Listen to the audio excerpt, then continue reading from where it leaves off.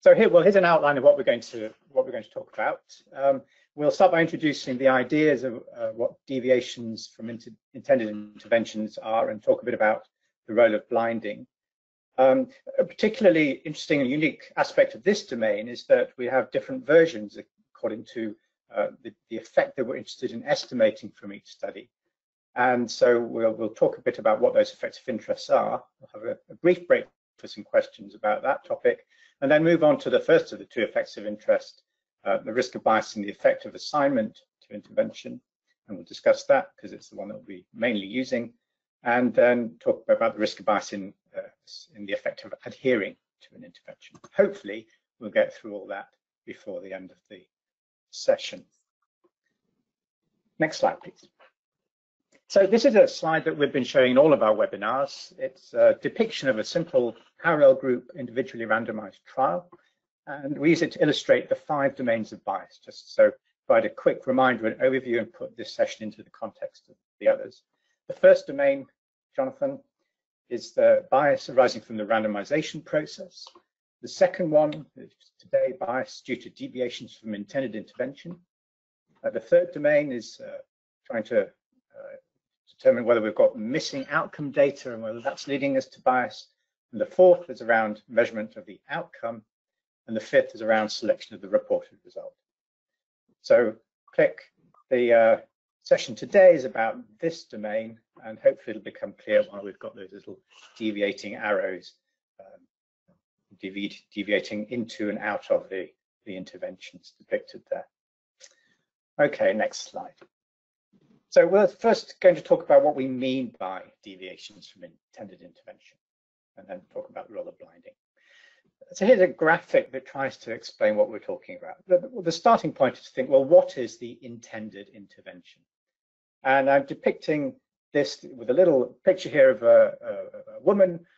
Maybe this is a trial of a vaccine. There's the provider of the intervention has got to do something that's intended, and the participant is going to receive something and potentially do something that's intended. And the interventions are all an interaction of some sort between a provider and a participant. And we will want to know exactly what we intend to do. We may, for example, intend to vaccinate everyone in the study with the intervention, the vaccine active or placebo, for example, that we're interested in comparing.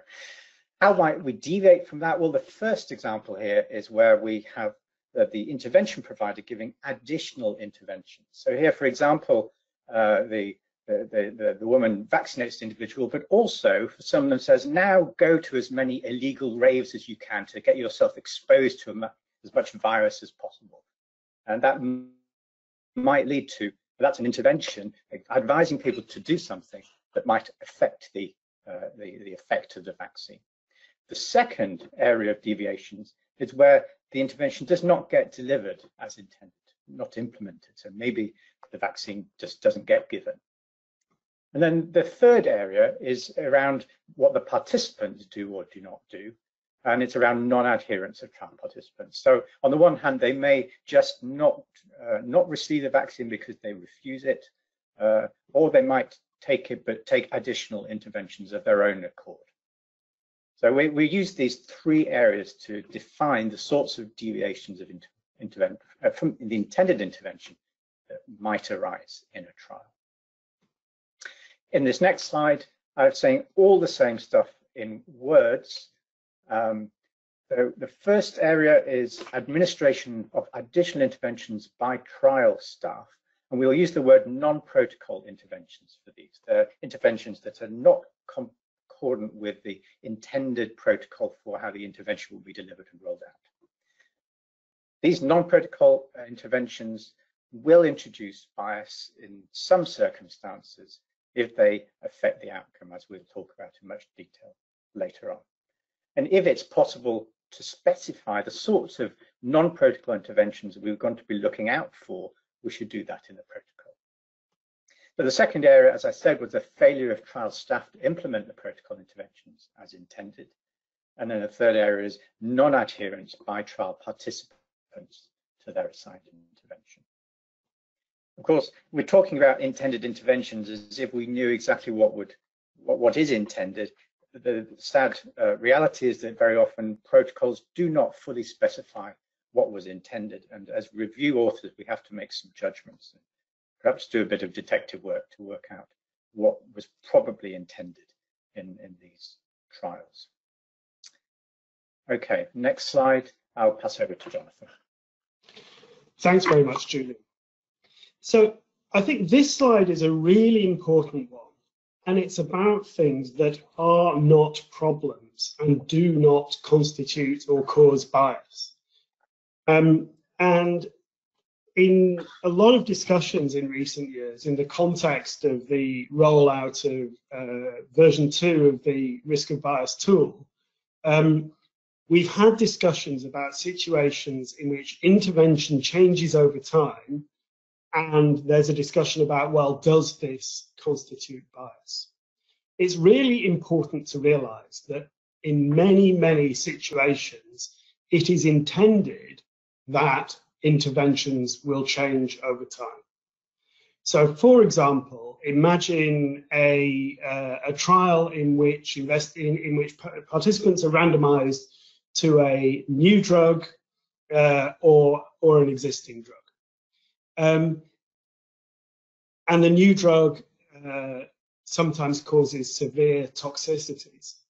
The intention will be that any patient who experiences those severe toxicities should either receive additional care or switch to an alternative therapy. There is no bias there. That is simply part of the package of care that is being evaluated. And the fact of somebody stopping taking their drug because they experience toxicities is simply not a bias. A second example is in trials in which, for example, first-line chemotherapy for a specified cancer. It will generally be intended that participants whose disease progresses should switch to a more aggressive second-line intervention. That is part of the package of care being evaluated, and unless the protocol explicitly mandates that participants should remain on their initially assigned intervention regardless of the progression of their disease, it is intended that switching will occur, and that is not bias. Changes such as this are consistent with the trial protocol, even if, as Julian says, the trial protocol is not explicit about the changes to intervention over time that are intended. They do not cause bias, and they should not be considered to be deviations from intended intervention. And by understanding this, we can avoid classifying perfectly good trials as at risk of some sort of bias, when in fact they are simply evaluating interventions as they are intended to be implemented in the real world.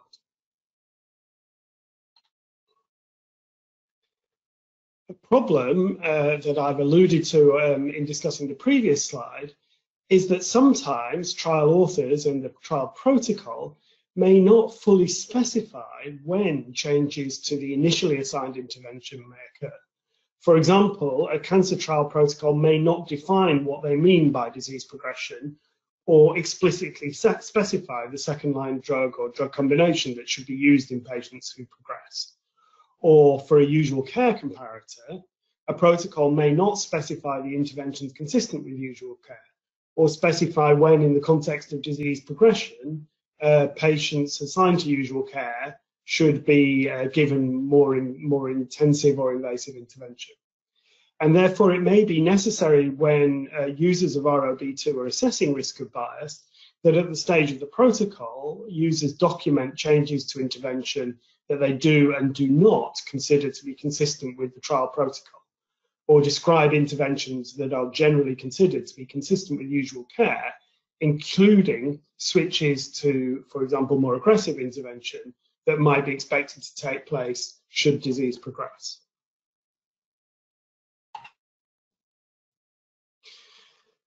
Now, an important change between version 1 of the risk of bias tool and version 2, ROB2, is a more detailed consideration of the role of blinding in preventing bias and the relation of the presence of blinding and the risk of bias.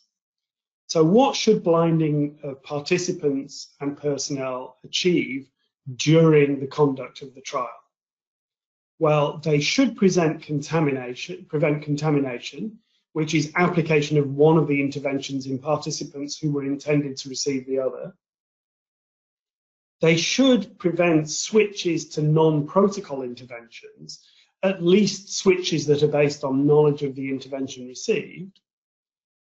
And they should prevent non-adherence by trial participants in a manner that is related to knowledge of the intervention received. Of course, some trial participants assigned to a course of a drug will not take the drug, but in the presence of blinding, such non-adherence should not be related to knowledge of whether participants are receiving the active drug. So blinding of participants and trial personnel is, of course, a very important part of the conduct of randomized trials. However, we can argue that it's not appropriate if we're trying to conduct a pragmatic trial whose goal is to compare interventions in individuals who are aware of their care, or when health professionals are aware of the care being received. On the other hand, blinding is essential in trials that aim to eliminate placebo effects and isolate specific effects of the protocol interventions, regardless of knowledge of the intervention being received. Blinding also has a very important role in ensuring that assessment of the outcome is not affected by knowledge of the intervention received. That is not part of the deviations from intended interventions domain that we're discussing this morning. Blinding of outcome assessors is considered separately in domain 4 of the ROB2 tool. Jonathan, we could break for a poll question at this point. Sure. Who manages the poll? Dario. Over to you, Dario. So the question is, will an unblinded trial, that means blinded participants and carers during the trial, not outcome assessors, be at high risk of bias? Let's get a sense of people's views on this.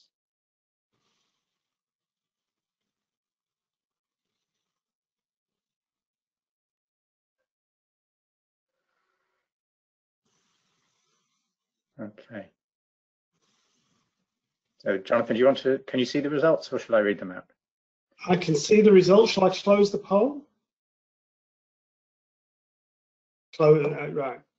So interesting. So 21% have said yes, an unblinded trial will be at high risk of bias. 39% have said usually. 39% have said sometimes, and 1% have said no. And our answer, I think, and I haven't checked this with Julian, but I hope we're in agreement, is we would say sometimes.